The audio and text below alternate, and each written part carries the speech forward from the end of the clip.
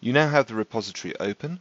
We're going to make a small change to this README file, push it back up to the GitHub repository just to prove that all the VS Code integration is working correctly. So I've just clicked on the name of the file on the left-hand side in the Explorer, and we'll add in a little bit of text into this. HTTPS. So this is the link to the Citadel Terraform workshop. And we'll make that change and save it.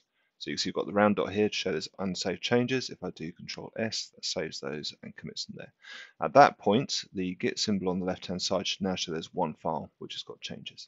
So that's the pending change. If I click on that, you can see we've got source control Git, which means it's found the Git executable in the operating system path.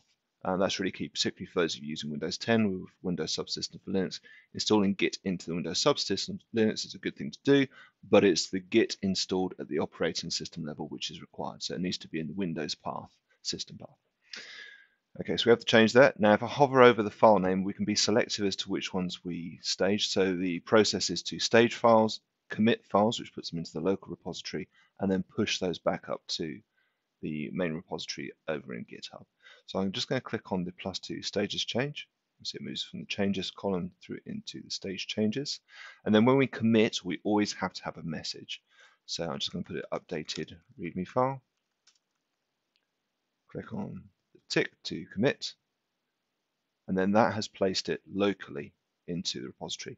And you can see down the bottom here that it's now showing there's one commit which needs to be pushed up to make it the same.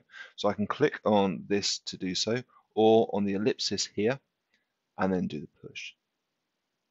So do the push, you then see the sync symbol will rotate round. That'll take a couple of seconds to run. And now your commit has been pushed up. So now if you were to go back into your GitHub repository, so go back to your browser and go into there and refresh the page for your README, you should see the change.